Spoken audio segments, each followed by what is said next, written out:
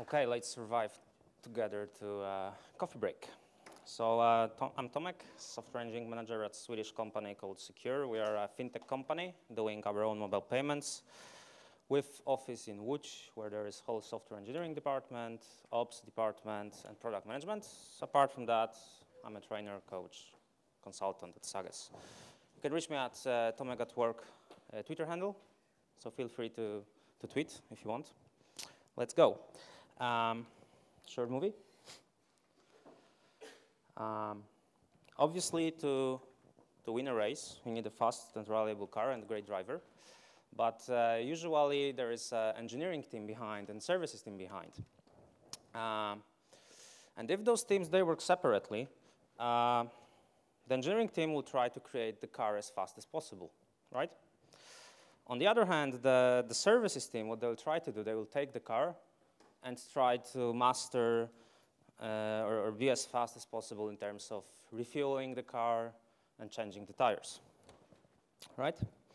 And Edwards Deming was already quoted today. He said that local optimizations, they produce suboptimal global solutions. So what would happen if actually those two teams had the very same goal? First of all, most probably they will start communicating better between each other.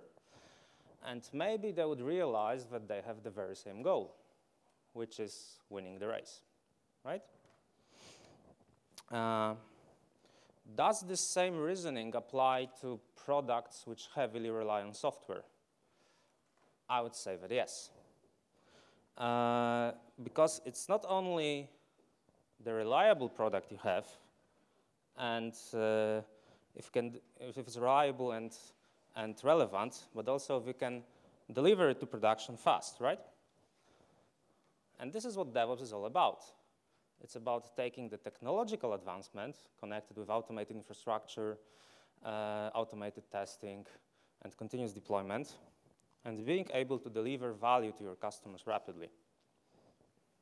Okay? And it has something to do with culture, which I will tell you later on. In the past decades, according to research, there were three main change initiatives happening in the companies. The first one was trying to implement total quality management.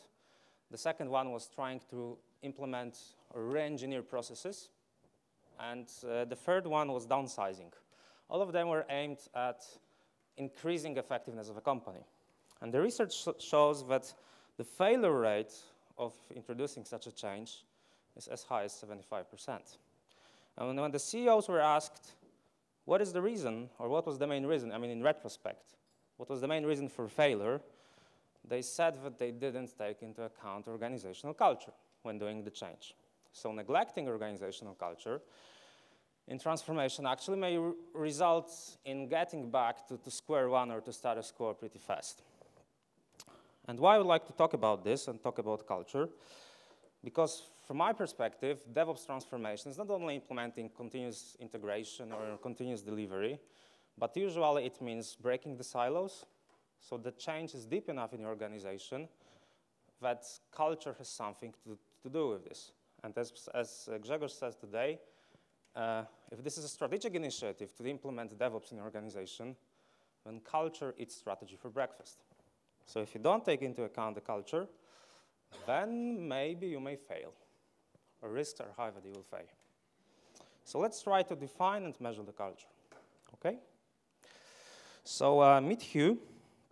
Hugh is a great coordinator and organizer, and he believes that efficiency comes from processes, that everything is stable in the company. This is the source of effectiveness. On the other hand, there is Claire.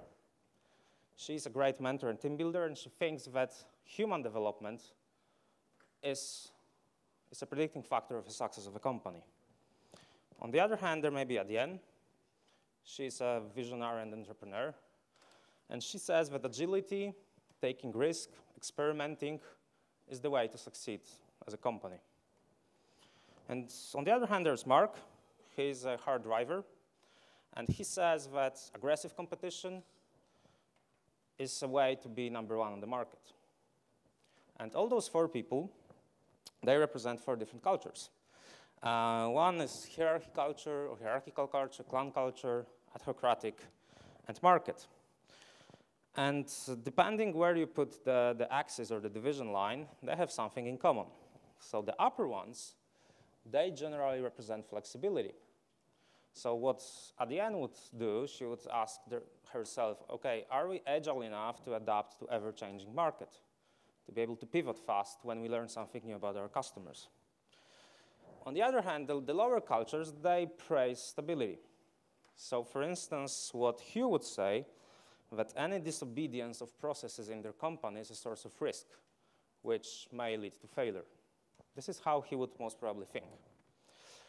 The cultures on the left-hand side, on the other hand, they represent internal focus. So what Claire would do, she would analyze how good the team is and what are the relationships inside the team, which is a prediction of how well a given company will succeed. And there's also external focus for the cultures on the right-hand side. Mark, most probably, he would ask himself a question, okay, are we number one on the market? Do we have the biggest return on investment on the market? And the key thing is that these kind of cultures, the four ones, they coexist in a company usually. And there's a natural friction between teams or departments possessing different kind of cultures. For instance, market culture is typical for sales departments, hierarchy culture, typical for, I don't know, governance or security departments inside a company. Autocratic, maybe it's a kind of R&D, right? So how to measure this? So there is a survey invented by Cameron and McQueen. You ask your employees questions, 6 questions about the dimensions of your company. The first one is, what is the dominant characteristic in your company? Is it like an extended family? Or is it like an entrepreneurial place? Or maybe this is a very results-oriented place, or maybe highly structured? And people are asked to distribute 100 points among the answers, just to show how they perceive the culture. So they fill in the now column. And they're also asked to show, okay, what should be the ideal culture in the company for it to be successful? And then they fill in the preferred culture. Obviously, answer A stands for clan culture, B for autocratic, C for market, and D for hierarchy. Next question is about organizational leadership. So are leaders in your company kind of a mentor, or maybe entrepreneur, or hard driver, or organizer, or coordinator? The remaining 4 dimensions is management of employees. What is the organizational glue in your company? What are the strategic emphasis in your company? And what are the criteria of success?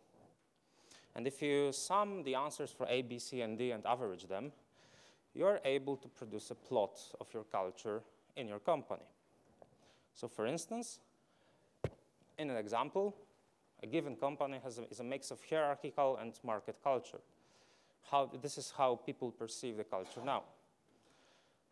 But they say that the preferred culture should be a mix of mostly autocratic culture and a pinch of clan, hierarchy, and market.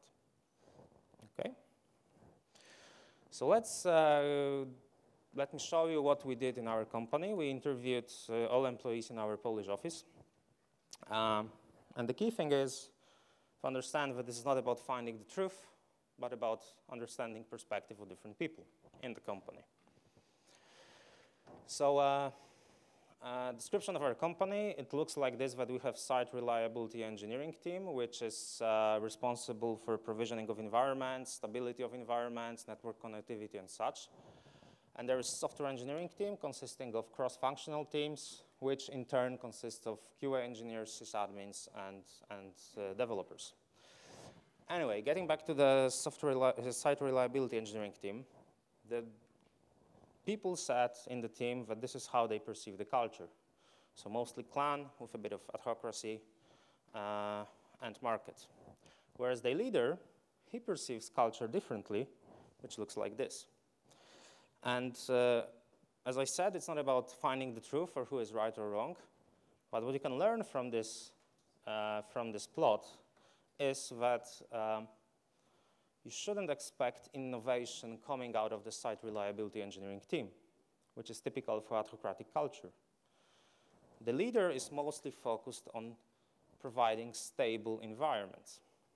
So if you plan to do innovation, maybe you shouldn't start with that team, which is no accusation, just describing or looking how it's, understanding what are the strong parts of the company in a given areas.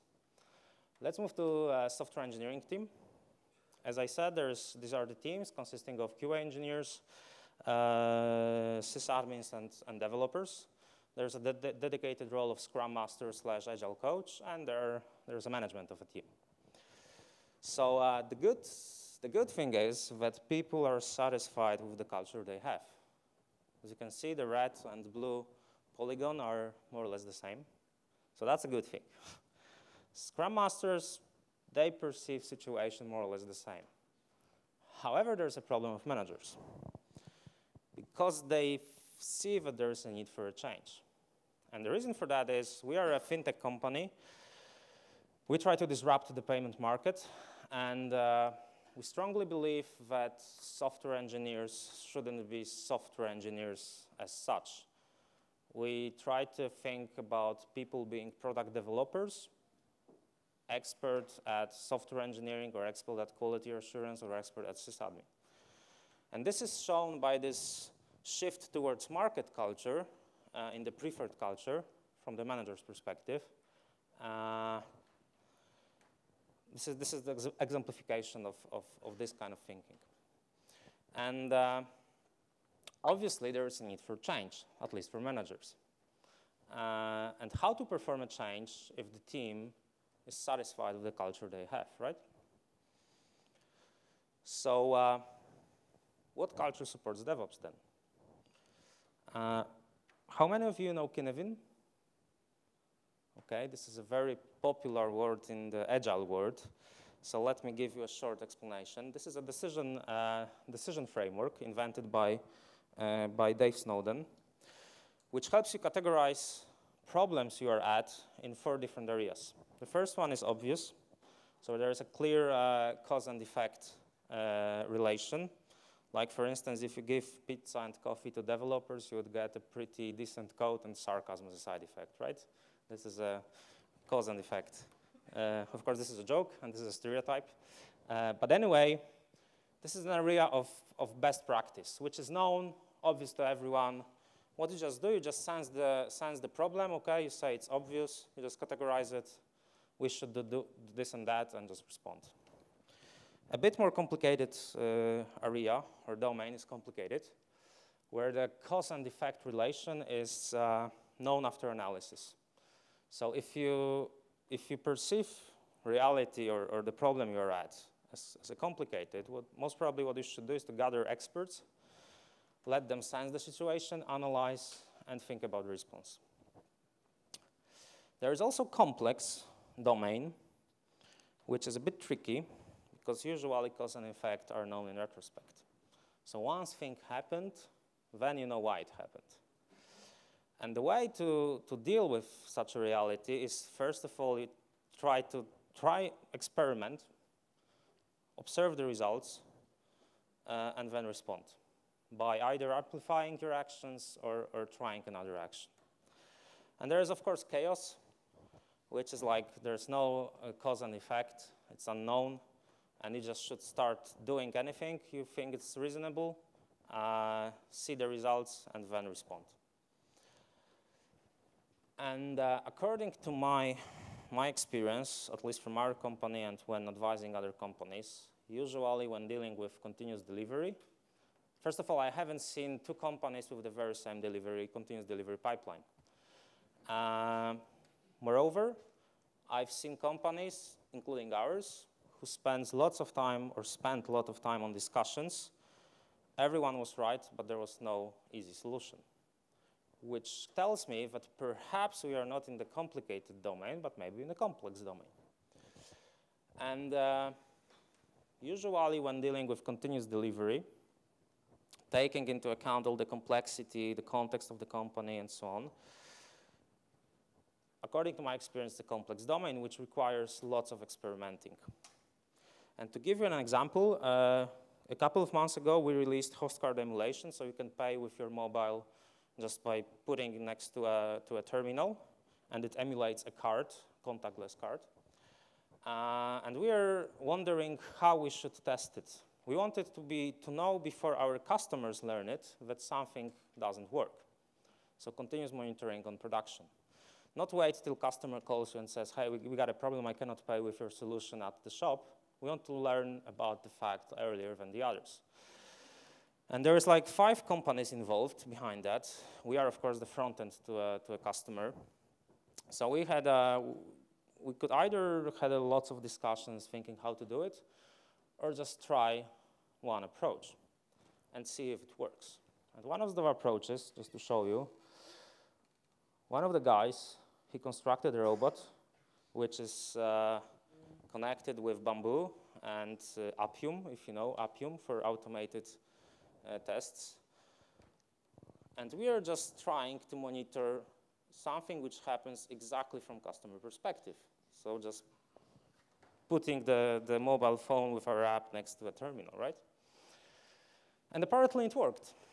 There were other solutions on the table, like let's mock all the external systems and so on, but this is not what customers see. We wanted to simplify the domain we had and just did it like that. And it worked. And I wouldn't say that this is the perfect solution for you, because you got to understand your context and do it on your own. So let's move on. As I said, DevOps is tightly connected with continuous delivery model, and there is a maturity model for different areas like design architecture, build and deploy, test verification, information reporting. And what I learned, that the first 3, to move forward, you have to experiment a lot. And if there's lots of experimentation, this means adhocratic culture, or a need of adhocratic culture in a company.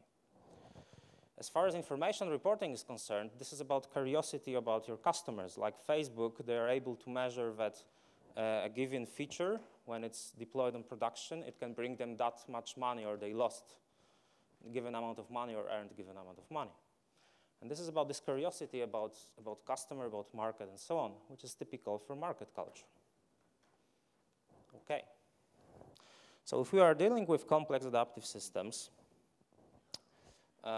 I don't know, Jess Humble, most probably know him, Dave Snowden, they say that it is the small decentralized teams which should deal with complex adaptive systems. What does this mean? It means that teams should be small enough and independent of other teams to be able to make decisions fast and effectively. Small decentralized teams, they need alignment. For instance, CEO of Netflix, he says that their goal is to have highly aligned but loosely coupled teams.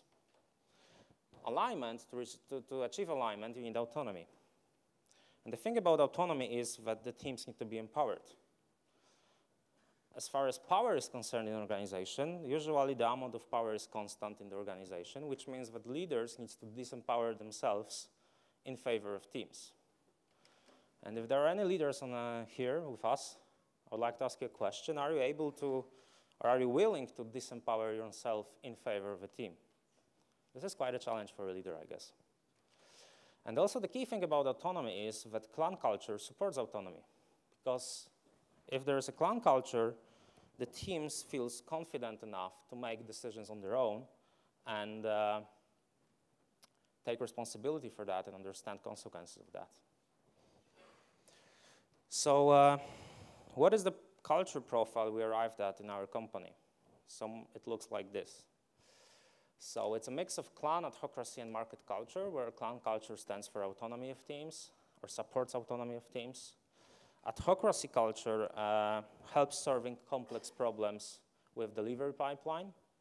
And market culture is about curiosity about customers, market, competition, and understanding that what we are doing is not just writing a piece of code, but creating something which brings value to end customers. And of course, some sensible processes are needed always in the company. And the key thing about this plot is that you shouldn't copy it in your organization. Because you should understand, if you go deep into the Kinefin framework, you should understand that context is the key. So you should understand context of your company, the market it operates on, how it looks, what is the structure of the company, what is the history, and so on. And then choose the direction into which you would like to change your culture. Because as Dave Snowden, so creator of Kinefin framework, says, culture change is an evolutionary process from the present and not perfect future state design. The reason for that is because it's a complex adaptive system, so you're going to learn in your journey new things which you cannot even guess from square one. So if you focus too much on the perfect state, most probably you're going to lose everything what happens in between. That's why it's so important to more focus on the direction than on the perfect state, which most probably you won't achieve. So how to influence culture? First of all, it's naive to think that leaders can change culture. The only thing they can do, they can influence it. Because culture is a sum of behaviors of all people in the company. Of course, leaders have some influence, but they cannot change it on their own. That's my experience, at least. So, with every change, there is a survival anxiety connected, which usually comes from feeling of helplessness. That's, okay, I won't be able to do it. On the other hand, there is learning anxiety connected with a change, which is, will I be able to learn new things? Will I look funny when trying to change my behavior? And according to Edward Schein, one of the experts in organizational culture, the relationship between survival anxiety and learning anxiety when doing a change should look like this. So if the fear of learning new things is smaller than fear of survival, then there is room for a change to happen. And you can play with this inequality two ways. Unfortunately, I see lots of managers playing with survival anxiety by increasing it. So what they do, they threaten people that they will be fired, or they offer them bonuses for some extra work or some significant work, which means that they play with extrinsic motivators. And if you've read a book by Pink about motivation, most probably you will agree that extrinsic motivators, they don't work as effectively as intrinsic motivators, which are represented by learning anxiety. So instead of increasing survival anxiety, what leaders in an organization can do, they can decrease learning anxiety for the inequality to hold. How to decrease learning anxiety? By creating safe-to-fail environment in your organization. So people should feel safe to experiment, maybe at a scale which is survivable for the company, so that changes can happen. Another thing in terms of influencing organizational culture is to play with natural constraints by either relaxing them or increasing them. The way DevOps started in our company was that we just had not enough sysadmins in the old ops team, which were not able, or several teams were not able to have their work deployed on production by the old ops team. So they were told, guys, you need to do it on your own. And this is how DevOps started in our organization, because there was a natural constraint. If you play with artificial constraints, what usually happens is that there is an informal culture of bypassing artificial constraints. It starts in a company. As an example, I don't know what's your experience with ITIL processes and old good project management offices, but usually they create processes in an organization, uniform for the whole organization, which are usually an artificial constraint. And what people do, they, of course, satisfy all the documents which needs to be filled in and so on, but the real process looks completely different. And this is a way of bypassing artificial constraints. Managing connections and interactions. If you listen to stories in your company and decode those stories, you will see patterns of coping with problems and opportunities in organizations. And what we, for instance, do is when there's a socialization of new employees, so the first 3 months of new employee in our company, we try to mix those new people with people who are holders of culture we'd like to have globally in our company. And those new people, they start to learn patterns of coping with threats and opportunities from people who are holders of the culture we'd like to have. That's an example. As I mentioned, we would like to disrupt the market, the payments market, and we try to identify weak signals on the market to change direction fast as a company. So why shouldn't we apply the same strategy when dealing with culture? So identifying weak signals to amplify desirable culture pockets in a company. And to give an example, we asked teams, development teams, to monitor production environment, the application on production environment. And the teams reacted two ways. One of the teams said, okay, we can do it, but you, dear manager, needs to point the person who will be on duty and do the monitoring given day. The other team said, okay, we can do it, we volunteer, but we will figure out internally how we're gonna provide the monitoring. And this is a tiny difference. One team asks for typically hierarchical culture. We need a coordinator who will distribute, okay, you will be on duty today, tomorrow you'll be the other person. This is asking for hierarchical culture. Whereas there was a team which said, okay, we volunteer, and we can make it on our own. This is typical clan culture behavior. And what management can do, management can reinforce certain behaviors or support certain behaviors in a company. And this is these minor actions which help you move culture change in a given direction. Another example, a team had a spare capacity in a sprint, so they said, okay, we're going to fix bugs, but they needed a product owner to prioritize the bugs for them. Whereas the other team members said, hey guys, look, we can prioritize bugs on our own. Let's just think about what has the biggest impact on our customer. And this is a signal of market culture originating in team, which should be reinforced by the management. So let's get back to our DevOps transformation. If a company thinks about DevOps transformation, I think it should also start what is the culture it has. My experience shows, because there's lots of experimenting needs to take place, that for sure there needs to be a component of autocratic culture in a company for experimenting with continuous delivery, at least. And if you start, for instance, from a clan culture, the change which needs to happen in your organization is from the internal focus to external focus. If you start your journey from a market culture, then what you need to do is to stop thinking about how stable situation your company is and think about how agile you can be or elastic you can be to change to an environment which is constantly changing around you. The bad news is for hierarchical cultures, I would say that the risk is high that they won't make it. Because leaders in hierarchical cultures, they are coordinators and organizers.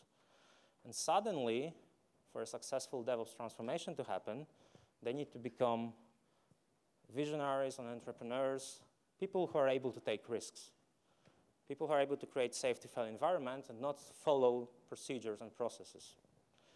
And I would say that the highest risk is for hierarchical cultures for a successful DevOps transformation. So what are the key takeaways from my talk? First of all, when planning any change, significant change in organization, try taking organizational culture into account. Second of all, understand context of your company to plan the change in a given direction. And for more details, please check Kinefin framework. Define direction of change of culture if needed, because maybe you are lucky, you don't need to change a culture or influence a change of a culture. And remember that it's people who do the actual work, and culture is only a fundament which either amplifies your effort or just makes it fail. And basically that's it. Thanks for